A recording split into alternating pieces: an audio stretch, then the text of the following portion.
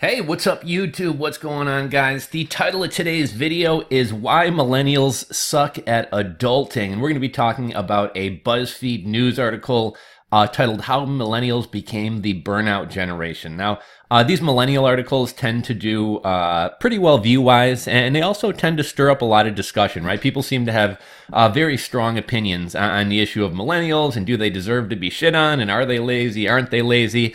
And typically I take up and stick up for millennials. I think, it's not really fair, the rep they get.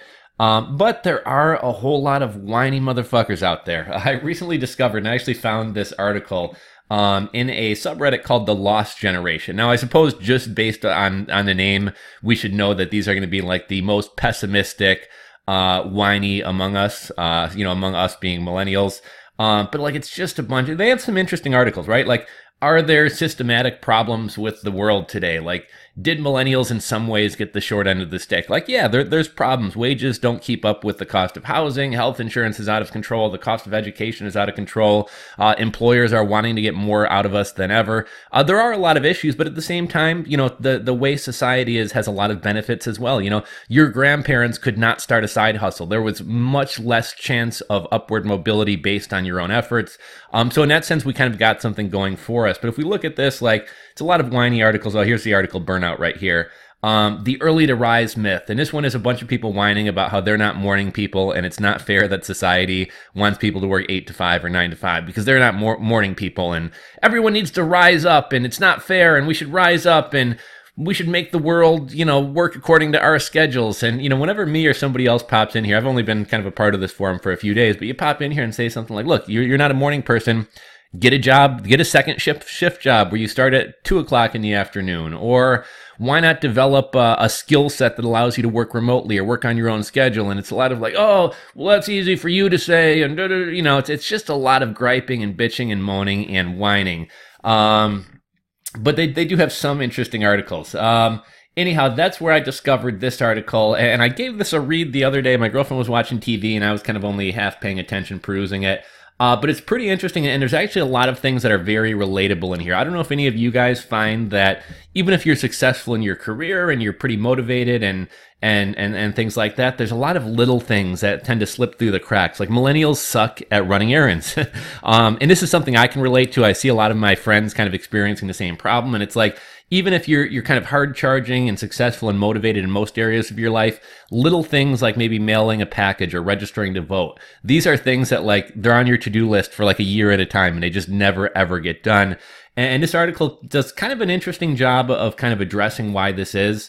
Let's see, the author says, I couldn't figure out why small, straightforward tasks on my to-do list felt so impossible. The answer is both more complex and far simpler than I expected. And like I said, I only peruse this. We're going to give it a read right now. But kind of one of the messages throughout the article was like, millennials have so much to do, and society is so focused on efficiency that a lot of times these things like running to the post office or registering to vote, these things that are very analog or very archaic, there's really no way to streamline them. So we just wind up putting them off and not doing them forever.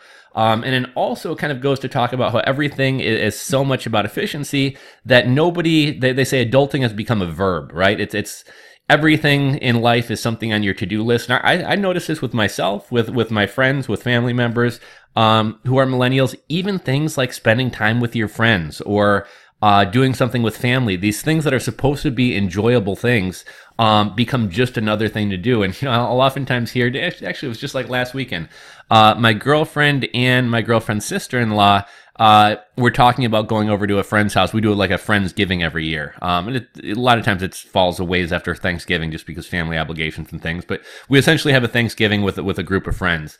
And they were both like, oh, I can't believe we have to go over to so-and-so's house for Friendsgiving on Saturday. Another thing to do. I got so many things to do. And it's like, here, celebrating, being thankful and celebrating our friendships in the year with friends and having some drinks and having dinner together. Like, that should be something fun that we look forward to. And it's just another thing on the to-do list. And that's kind of what this article talks about. So I'd be curious to kind of hear your thoughts on this. This is probably going to be a longer video. This is a longer article, but hopefully you guys find it enjoyable. And again, how millennials became the burnout generation. I couldn't figure out why small, straightforward tasks on my to-do list felt so impossible. The answer is both more complex and far simpler than I expected. I tried to register for the 2016 election, but it was beyond the deadline by the time I tried to do it, a man named Tim, age 27, explained to New York Magazine last fall. I hate mailing stuff. It gives me anxiety. Tim was outlining the reasons why he, like 11 other millennials interviewed by the magazine, probably wouldn't vote in the 2018 midterm election. The amount of work logically isn't that much, he continued. Fill out a form and mail it. Go to a specific place on a specific day, but those kinds of tasks can be hard for me to do if I'm not enthusiastic about it.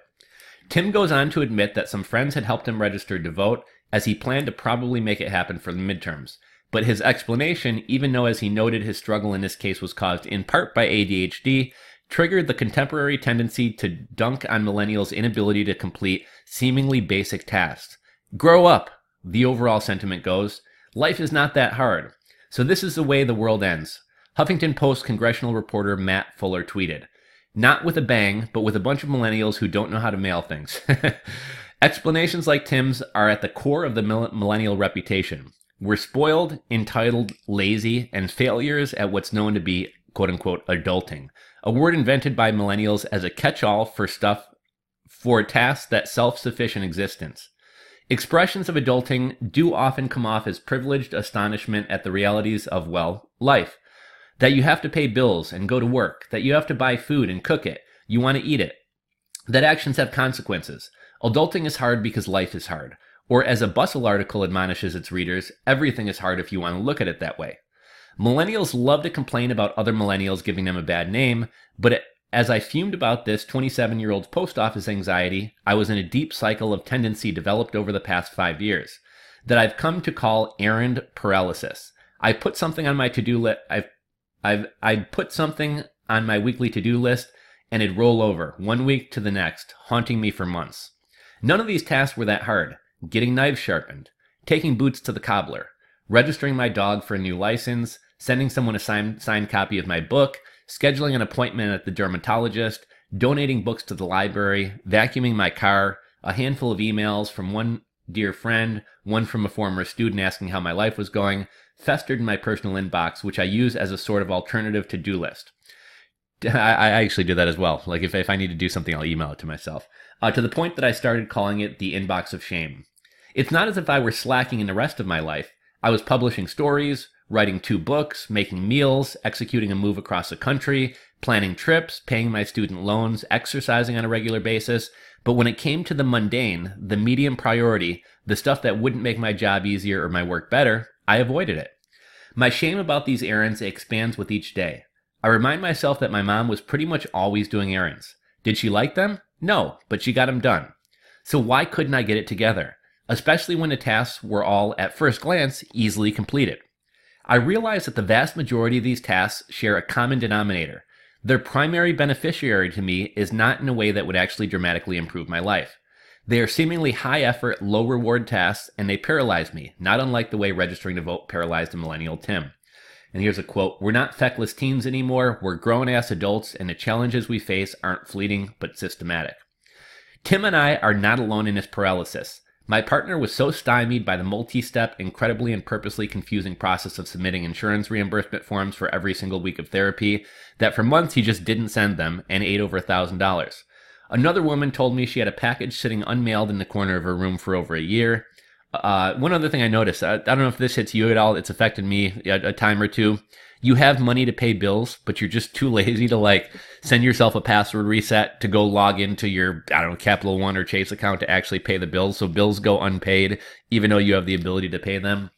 A friend admitted he's absorbed hundreds of dollars in clothes that don't fit because he couldn't manage to return them. Errand paralysis, post office anxiety, they're different manifestations of the same affliction.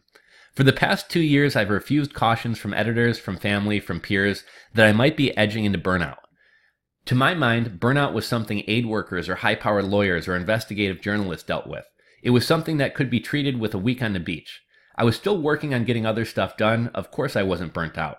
But the more I tried to figure out my errand paralysis, the more the actual parameters of burnout began to reveal themselves.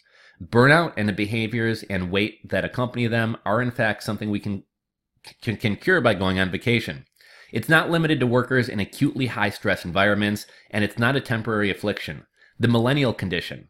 It's our base temperature. It's our background music. It's the way things are. It's our lives. That realization recast my recent struggles. Why can't I get this mundane stuff done? Because I'm burned out. Why am I burned out? Because I've internalized the idea that I should be working all the time. Why have I internalized that idea? Because everything and everyone in my life has reinforced it, explicitly and implicitly. Since I was young, life has always been hard, but many millennials are unequipped to deal with the particular ways of life, which it's become hard for us. So what now? Should I meditate more, negotiate for more time off, delegate tasks within my relationship, perform acts of self-care, and institute timers on my social media? How, in other words, can I optimize myself to get those mundane tasks done and theoretically cure my burnout? As millennials have aged into their 30s, that's a question we keep asking and keep failing to adequately answer. But maybe that's because it's the wrong question altogether. For the last decade, millennials has been used to describe or ascribe what's right and wrong with the young people. But in 2019, millennials are well into adulthood. The youngest are 22, the oldest, like me, somewhere around 38. That has required a shift in the way people within and outside our generation configure their criticism. We're not feckless teens anymore. We're grown-ass adults, and the challenges we face aren't fleeting, but are systematic. Many of the behaviors attributed to millennials are the behaviors of specific subsets, mostly white, largely middle-class people born between 1981 and 1996. But even if you're a millennial who didn't grow up privileged, you've been impacted by the societal and cultural shifts that have shaped the generation. Our parents, a mix of young boomers and old Gen Xers, reared us during an age of relative economic and political stability. As with the previous generations, there was an expectation that the next one would be better off, both in terms of health and finances, than the one that had come before. But as millennials enter into their mid-adulthood, that prognosis has been proven false. Financially speaking, most of us lag far behind where our parents were at our age. We have far saved less, far less equity, far less stability, and far, far more student debt. The quote-unquote greatest generation had the Depression and the GI Bill. Boomers had the golden age of capitalism, Gen X had deregulation and trickle-down economics, and millennials, we've got venture capital, but we've also got the 2008 financial crisis, the decline of the middle class, and the rise of the 1%, and the steady decay of unions and stable full-time employment. As American business became more efficient, better at turning a profit, the next generation needed to be positioned to compete. But we couldn't just show up with a diploma and expect to keep a job that would allow us to retire at 55. In a marked shift from the generations before, millennials needed to optimize ourselves to be the very best workers possible. And that process began very early. In Kids These Days, Human Capital in the Making of Millennials, Malcolm Harris lays out a myriad of ways in which our generation has been trained, tailored, primed, and optimized for the workplace. First in school, then through secondary education, starting as very young children. Risk management used to be a business practice, Harris writes. Now it's our dominant child-rearing strategy. Depending on your age, this idea applies to what our parents did or didn't allow us to do. Play on dangerous playground structures, go out without cell phones, drive without an adult in the car, and how they allowed us to do these things we did: learn, play, eat, explore. Harris points to practices that we now see as a standard of means of optimizing children's play, an attitude often described as intensive parenting. Running around a neighborhood has become supervised play dates. Unstructured daycare has become preschool.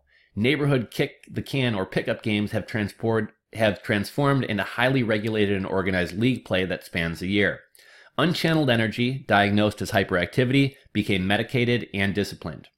We didn't try to break the system, since that's not how we'd been raised. We tried to win it. My childhood in the late 80s and early 90s was only partially defined by this kind of parental optimization and monitoring, largely because I lived in a rural town in North Idaho, where such structured activities were scarce. I spent my recess time playing on the very dangerous teeter-totters and merry-go-round. I wore a helmet to bike and skateboard, but my brother and I were the only kids we knew who did. I didn't do internships in high school or college because they weren't yet a standardized component of either experience. I took piano lessons for fun, not for my future.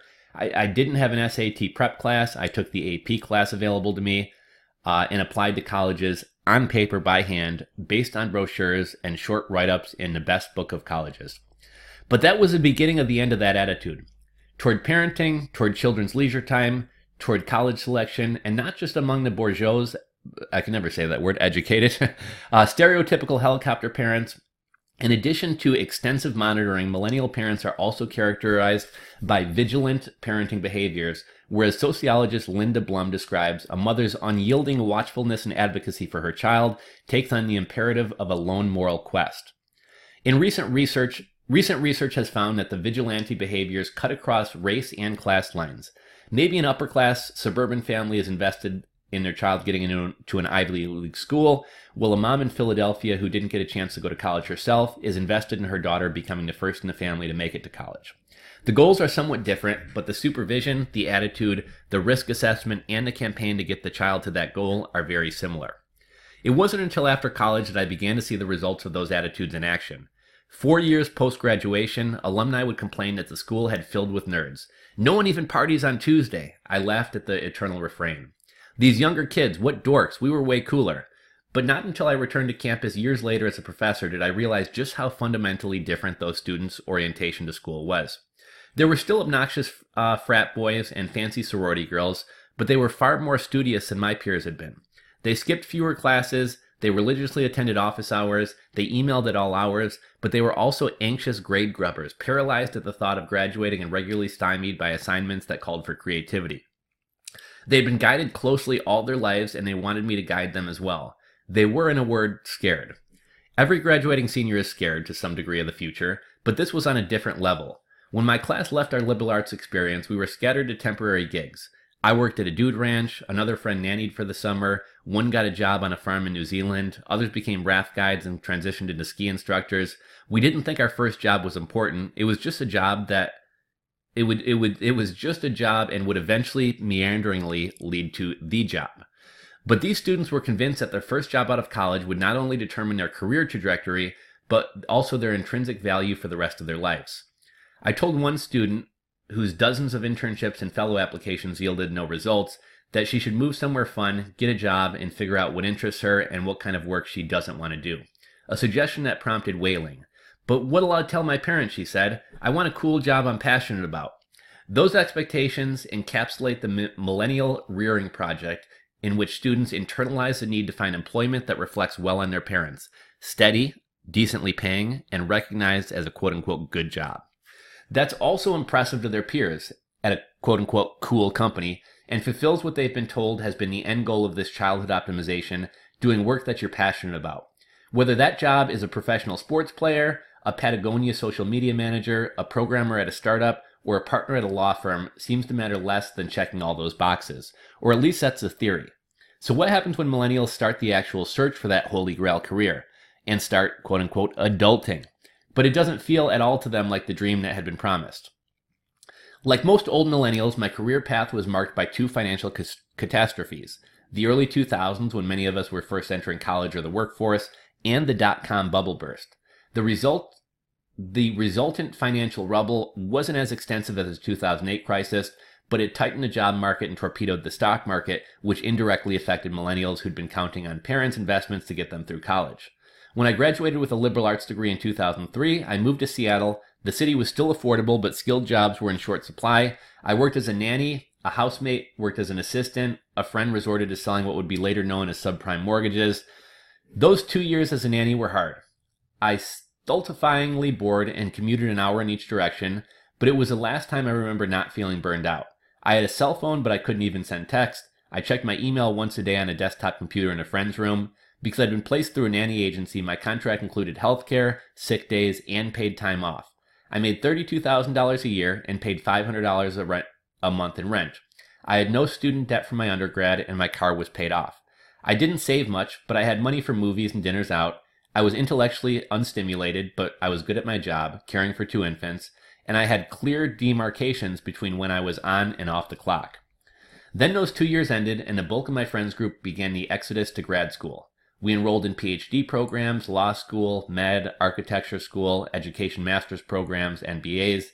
It wasn't because we were hungry for more knowledge. It was because we were hungry for secure middle-class jobs, and we'd been told, correctly or not, that those jobs were only available through grad school.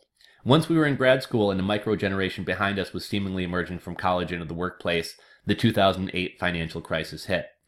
And here's a quote, "I never thought the system was equitable. I knew it was only winnable for only a small few. I just believed I could continue to optimize myself and become one of them. The crisis affected everyone in some way, but the way it affected millennials is foundational. It's always defined our experience of the job market. More experienced workers in the newly laid off filled applicant pools for lower and entry-level jobs, once largely reserved for recent grads. We couldn't find jobs or could only find part-time jobs, jobs without benefits, or jobs that were actually multiple side hustles cobbled together into one job. As a result, we moved back home with our parents, we got roommates, we went back to school, we tried to make it work. We were problem solvers after all, and taught that if we just worked harder, it would work out. On the surface, it did work out. The economy recovered, most of us moved out of our parents' houses, we found jobs, but what we couldn't find was financial security. Because education, grad school, undergrad, vocational school, online, was situated as the best and only way to survive. Many of us emerged from those programs with loan payments that our postgraduate prospects failed to offset. The situation was even more dire if you entered a for-profit school where the average total debt for a 4-year degree is $39,950, and the job prospects post-graduation are even bleaker. As I continued through grad school, I accumulated more and more debt. Debt that I rationalized, like so many in my generation, as the only means to achieve the end goal of 1, a good job that would 2, be or sound cool, and 3, allow me to follow my quote-unquote passion. In this case, full-time tenure-track employment as a media studies professor. In the past, pursuing a PhD was a generally debt-free endeavor. Academics worked their way towards a college degree while working as teaching assistants, which paid for the cost of living and remitted the cost of tuition. That model began to shift in the 1980s, particularly at public universities forced to compensate for state budget cuts. Teaching assistant labor was far cheaper than paying for a tenured professor, so the universities didn't just keep PhD programs, but expanded them, even with dwindling funds, to adequately pay for those students. Still, thousands of PhD students clung to the idea of a tenure-track professorship. And the tighter the academic market became, the harder we worked. We didn't try to break the system, since that's how we'd been raised. We tried to win it. I never thought the system was equitable. I knew it was winnable for only a small few. I just believed I could continue to optimize myself and become one of them. And it's taken me years to understand the true ramifications of that mindset. I worked hard in college, but as an old millennial, the expectations for labor were tempered. We like to say we work hard, played hard, and there were clear boundaries around each of those activities. Grad school then is where I learned to work like a millennial, which is to say all the time. My new watchword was everything that's good is bad. Everything that's bad is good. Things that should have felt good, leisure not working, felt bad because I felt guilty for not working. Things that should have felt bad, working all the time, felt good because I was doing what I thought I needed to be doing in order to succeed. Let's see, we put up with companies treating us poorly because we don't see another option. We don't quit. We internalize that we're not striving hard enough, and we get a second gig. In my master's program, graduate students' labor was arguably exploited, but we were ununionized and compensated in a way that made emerging from the program without debt possible. Our health insurance was solid, class sizes were manageable, but that all changed in my PhD program in Texas, a right-to-work state, where unions, if they existed at all, had no bargaining power. I was paid enough to cover a month's rent in Austin with $200 left for anything else. I taught classes as large as 60 students on my own. The only people in my cohort who didn't have to take out loans had partners in quote-unquote real jobs or family money. Most of us were saddled with debt for the privilege of preparing ourselves for no job prospects. Either we kept working or we failed. So we took those loans with the assurance from the federal government that if after graduation we went to a public service field, such as teaching at college or university, and paid a percentage of our loans on time for 10 years, the rest would be forgiven. Last year, the first in which eligible graduates could apply for forgiveness, just 1% of applicants were accepted.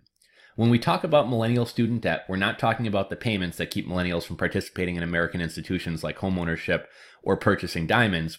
It's also about the psychological toll of realizing that something you've been told and came to believe would be quote-unquote worth it, worth the loans, worth the labor, worth all that self-optimization, isn't. One thing that makes that realization sting even more is watching others live their seemingly cool, passionate, worthwhile lives online. We all know what we see on Facebook or Instagram isn't real, but that doesn't mean we don't judge ourselves against it. I find that millennials are far less jealous of objects or belongings on social media than the holistic experiences represented there. The sort of thing that prompts people to comment, "I want your life." That inevitable mix of leisure and travel, the accumulation of pets and children, the landscape inhabited and the food consumed seems not just desirable, but balanced, satisfied, and unafflicted by burnout. And though work itself is rarely pictured, it's always there. Periodically, it's photographed as a space that's funny or zany and always rewarding or gratifying, but most of the time, it's a thing that you're getting away from. You worked hard enough to enjoy life. It's not a temporary affliction, it's the millennial condition, it's our base temperature, it's our background music, it's the way things are in our lives.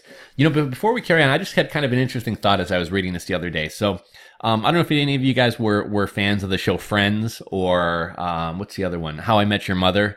But in a sense, I almost feel like that was the social media of, I don't even know how long ago those shows aired, 10, 15 years ago. Social media is a bit more real because we see quote unquote real people, or maybe our friends living these amazing lives. But I remember back watching Friends, people would talk about, who has all day to sit around in a coffee shop doing nothing but sitting around chatting? Like, don't these people work? Or with How I Met Your Mother, how are these people, how do they afford to be at the bar every night? How do they stay out to the bar till all hours? Don't they work? And so I almost feel like kind of like television sitcoms back then were kind of the social media of today. Television sitcoms, I think they say the average lifestyle portrayed in one of those shows is somebody making $300,000 a year. Yet they work in coffee shops, yet they can still live right outside of Times Square. I feel like sitcoms of the 90s and early 2000s were kind of the social media of that decade, in the sense that social media, supposedly depresses people these days. The social media feed, and Instagram in particular, is thus evident of the fruits of hard, rewarding labor and the labor itself. The photos and videos that induce the most jealousy are those that suggest the perfect equilibrium. Work hard, play hard has been reached. But of course, for most of us, it isn't. Posting on social media, after all, is a means of narrativizing our own lives. What we're telling ourselves our lives are like. And when we don't feel the satisfaction we've been told we should receive from a job that's fulfilling, balanced with a personal life that's equally so, the best way to convince yourself you're feeling it is to illustrate it for others. For many millennials, a social media presence on LinkedIn, Instagram, Facebook, or Twitter has also become an integral part of obtaining and maintaining a job. The purest example is social media influencer, whose entire income source performing and mediating the self online. But social media is the means through which many knowledge workers, that is, workers who handle process or make meaning of information, market and brand themselves.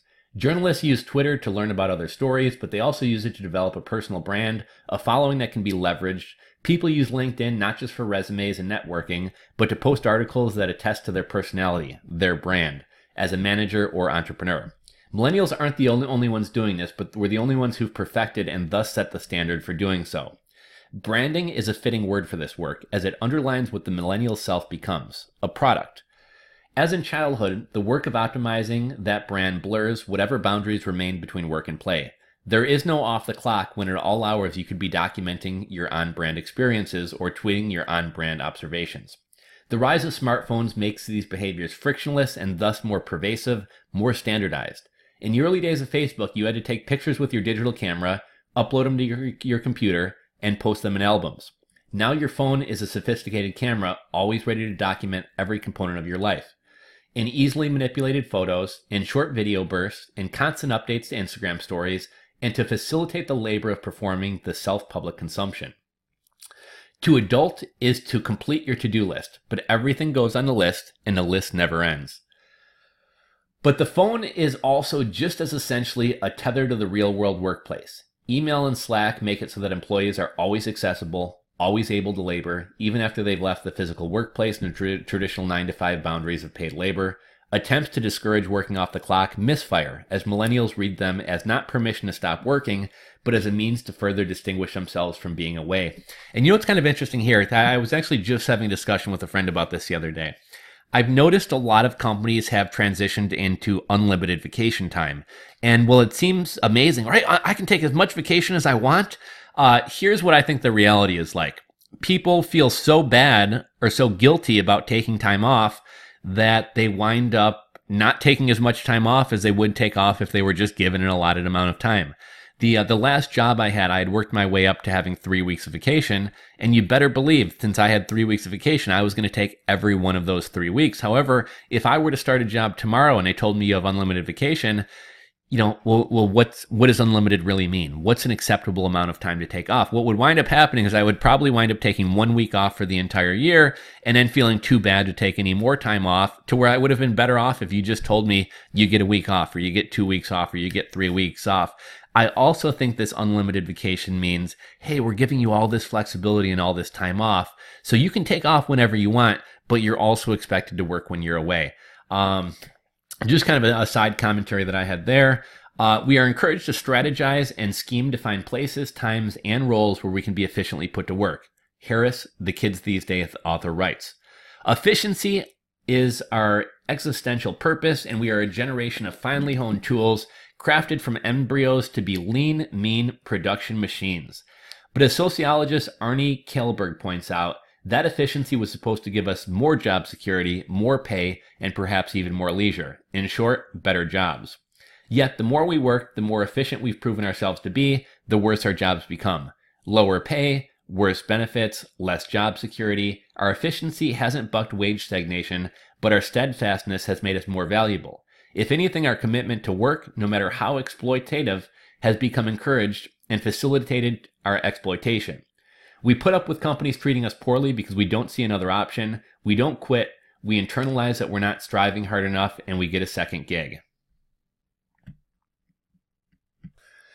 All of this optimization as children, in college, online, culminates in the dominant millennial condition. Regardless of race or class, or location, burnout was first recognized as a psychological diagnosis in 1974, applied by psychologist Herbert Freudenberger to the case of physical or mental collapse caused by overwork or stress. Burnout is of a substantially different category than exhaustion, although it's related. Exhaustion means going to the point where you can't go any further. Burnout means reaching the point and pushing yourself to keep going, whether for days, weeks, or even years. What's worse, the feeling of accomplishment that follows an exhausting task. Passing the final, finishing that massive work project, it never comes. The exhaustion experience in burnout combines an intense yearning for this state of completion with the tormenting sense that it cannot be obtained. That there is always some demand or anxiety or distraction which can't be silenced. Josh Cohen, a psychoanalyst specializing in burnout, writes, you feel burnout when you've exhausted all your internal resources, yet you cannot free yourself from the nervous compulsion to go on regardless. In his writing about burnout, Cohen is careful to note that antecedents, melancholic work weariness, as he puts it, is noted in the book of, man, what a bunch of big words, huh? Ecclesiastes, diagnosed by Hippocrates, an academic of the say that 3 times fast, huh? The Renaissance, a symptom of bewilderness with the feeling of relentless change. In the late 1800s, neurasthenia, or nervous exhaustion, afflicted patients run down by the pace and strain of modern industrial life. Burnout differs in its intensity and its prevalence. It isn't an affliction experienced by a relatively few that evidence the darker qualities of change, but increasingly, and particularly among millennials, the contemporary condition. People patching together a retail job with unpredictable scheduling while driving for Uber and arranging childcare have burnout. Startup workers with fancy catered lunches, free laundry service, and 70-minute commutes have burnout.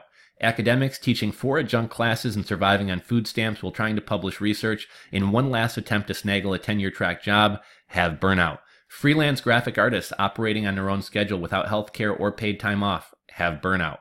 One of the ways we think through the mechanics of millennial burnout is by looking closely at the various objects and industries by our generation has supposedly killed. We've killed diamonds because we're getting married later, or not at all. And if we do, it's rare for one partner to have the financial stability to set aside the traditional 2-month salary for a diamond engagement ring. We're killing antiques, opting instead for fast furniture, not because we hate our grandparents' old items, but because we're chasing stable employment across the country, and lugging furniture and fragile china costs money, and we don't have it. We've changed sit-down casual dining, Applebee's and TGI Fridays, for fast casual, Chipotle. But because we're going to pay for something, it should either be an experience worth waiting in line for, Cronuts, the world-famous barbecue mofuku, or efficient as hell.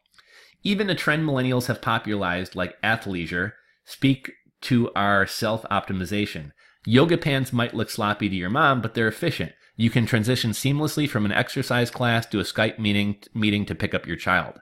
We use Fresh Direct and Amazon because the time they save allows us to do more work. This is why the fundamental criticism of millennials that we're lazy and entitled is so frustrating. We hustle so hard that we figured out how to avoid wasting time eating meals and are called entitled for asking for fair compensation and benefits like working remotely so we can live in affordable cities, adequate health care, or 401ks, so we can theoretically stop working at some point before the day we die. We're called whiny for talking frankly about just how much we work or how exhausted we are. But because overworking for less money isn't always visible, because job hunting now means trawling LinkedIn, because overtime now means replying to emails in bed, the extent of our labor is often ignored or degraded. Let's see. The thing about American labor, after all, is that we're trained to erase it. Anxiety is medicated, burnout is treated with therapy that's slowly becoming normalized and yet still softly stigmatized. Time in therapy, after all, is time you could be working. No one would have told my grandmother that churning butter and doing the wash by hand wasn't work, but planning a week of healthy meals for a family of 4, figuring out a grocery list, finding time to get the grocery store, and then preparing and cleaning up after those meals while holding down a full-time job, that's motherhood, not labor. Millennial burnout often works differently among women, and particularly straight women with families. Part of this has to do with what's known as the second shift, the idea that women who've moved into the workplace to do the labor of a job and then come home and perform the labor of a homemaker. A recent study found that mothers in the workplace spend just as much time taking care of their children as stay-at-home mothers did in 1975. One might think that when women work, the domestic labor decreases or splits between both partners, but sociologist Judy Wachman found that in heterosexual couples, that simply wasn't the case. Less domestic labor takes place overall, but that labor still largely falls on the women. The labor that causes burnout isn't just physically putting away the dishes or folding the laundry, tasks that can be readily distributed among the rest of the family. It's more to do with what French cartoonist Emma calls the mental load, or the scenario in which one person in the family, often a woman, takes the role akin to house management project leader. The manager doesn't just complete chores, they keep the entire household schedule in their minds. They remember to get toilet paper because it'll run out in 4 days. They're ultimately responsible for the health of the family, the upkeep of the home, and their own bodies, maintaining a sex life, cultivating an emotional bond with their children, overseeing aging parents' care, making sure bills are paid, and neighbors are greeted as someone's home for a service call and holiday cards get in the mail, and vacations are planned 6 months in advance, and airline miles aren't expiring, and the dog's getting exercise. Women have told me that reading Emma's cartoon, which has gone viral many times over, brought them to tears. They'd never seen the particular work that they do described, let alone acknowledged, and for millennials, the domestic work is now supposed to check a never-ending number of aspirational boxes. Outings should be experiences. Food should be healthy and homemade and fun. Bodies should be sculpted. Wrinkles should be minimized. Clothes should be cute and fashionable. Sleep should be regulated. Relationships should be healthy. The news should be read and processed. Kids should be given personal attention and thriving. Millennial parenting is, as a recent New York Times article put it, relentless. The media that surrounds us, both social and mainstream, from Mario Kondo's new Netflix show to the lifestyle influencer economy, tells us that our personal spaces should be optimized just as much as oneself and career. The end result isn't just fatigue, but enveloping burnout that follows us home and back. The most common prescription is quote-unquote self-care. Give yourself a face mask, go to yoga, use your meditation app. But a bunch of self-care isn't care at all. It's an $11 billion industry whose end goal isn't to alleviate the burnout cycle, but provide a further means of self-optimization. At least in its contemporary commodified iteration, self-care isn't a solution, it's exhausting. The modern millennial, for the most part, views adulthood as a series of actions as opposed to a state of being. An article in the Elite Daily explains, adulting therefore becomes a verb. To adult is to complete your to-do list, but everything goes on the list and the list never ends. I'm really struggling to find the Christmas magic this year, one woman wrote in a Facebook group focused on self-care recently. I have 2 little kids, 2 and 6 months, and while we had fun reading Christmas books and singing songs, walking around the neighborhood to look at lights, I mostly feel like it's just a to-do list superimposed over my already overwhelming to-do list. I feel so burned out. Commiserate or advice. And that's kind of what I was talking about earlier with, Even activities with friends, which should be experiences and part of life and things that we enjoy and look forward to, they become tasks to do. I said my girlfriend and her sister-in-law the other weekend were like complaining about, there's always something to do every week, and we have to go to Friendsgiving, which is something that you should be looking forward to. It's something that should be fun. That's one of the most ineffable and frustrating expressions of burnout. It takes things that should be enjoyable and flattens them into a list of tasks, intermingled with other obligations that should either be easily or dutifully completed. The end result is everything from wedding celebrations to registering to vote becomes tingled with resentment and anxiety and avoidance. Maybe my inability to get the knives sharpened is less about being lazy and more about being too good for too long and being a millennial. There are a few ways to look at this original problem of errand paralysis. Many of the tasks millennials find paralyzing are ones that are impossible to optimize for efficiency, either because they remain stubbornly analog, i.e. the post office, or because companies have optimized themselves and their labor so as to make the experience as arduous as possible for the user, anything to do with insurance or bills or filing a complaint. Something ineffable are part of the point. The harder it is to submit a request for reimbursement, the less likely you are to do it. The same goes for returns. Other tasks become difficult because of too many options and what's become known as decision fatigue. I've moved around so much because of my career path and always loathe the process of finding family practitioners and dentists and dermatologists. Finding a doctor, and not just any doctor, but one who will take your insurance, who is accepting new patients, might seem like an easy task in the age of ZocDoc, but the array of options can be paralyzing without the recommendations of friends and family, which are in short supply when you move to a brand new town. Other tasks are, boring. I've done them too many times. The payoff for completing them is too small. Boredom with the monotony of labor is usually associated with physical and or assembly line jobs, but it's widespread among knowledge workers. As Carolyn Beaton, who has written extensively about millennials and labor, points out, the rise of the knowledge sector has simply changed the medium of monotony from heavy machinery to digital technology. We habituate to the modern workforce's high intensity but predictable tasks. Because the stimuli don't change, we cease to be stimulated. The consequence is twofold. First, kind of a Chinese water torture. Each identical thing becomes increasingly painful. In defense, we become decreasingly engaged. My refusal to respond to a kind Facebook DM is thus sympathetic of the sheer number of calls to my attention online, calls to read an article, calls to promote my own work, calls to engage wittingly or defend myself from trolls or a relative's picture of their baby. To be clear, none of these explanations are, to my mind, exonerating. They don't seem like a great rational reasons to avoid things. I know, in the abstract, I want or need to do, but dumb, illogical decisions are a symptom of burnout. We engage in self-destructive behaviors or take refuge in avoidance as a way to get off the treadmill of our to-do list, which helps explain one of the complaints about millennials' work habits. They show up late, they miss shifts, they ghost on jobs. Some people who behave this way may indeed just not know how to put their heads down and work, but far more likely is that they're bad at work because of just how much work they do, especially when it's performed against a backdrop of financial precariousness. We are beginning to understand what ails us, and it's not something an oxygen facial or a treadmill desk can fix. In recent years, new scientific research has demonstrated the massive cognitive load on those who are financially insecure. Living in poverty is akin to losing 13 IQ points. Millions of millennial Americans live in poverty. Millions of others straddle the line, getting by but barely doing so, often working contingent jobs with nothing left over for the sort of security blanket that could lighten the cognitive load. To be poor is to have little mental bandwidth to make decisions, good or otherwise. As a parent, as a worker, as a partner, as a citizen, the steadier our lives get, the more likely we are to make decisions that will make them even steadier. But steadiness isn't a word we use to describe contemporary American life, and depending on your religion, immigration status, ethnicity, sexual identity, chances are the election of Donald Trump has only made one's future and safety and employability less stable. I really don't see the need to throw Trump in here, but whatever. Healthcare and coverage of pre-existing conditions is seemingly always in question and or in peril, as are women's reproductive rights. War with North Korea looms. We've never recognized social media and smartphones as more toxic and more necessary. Our primary concern with the incredibly volatile stock market is how its temperament affects our day-to-day employment.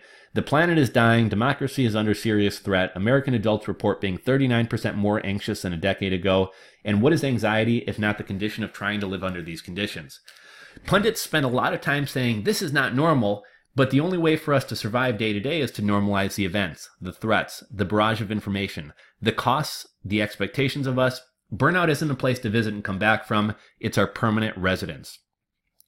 In his writing about burnout, psychoanalyst Cohen described a client who came to him with extreme burnout.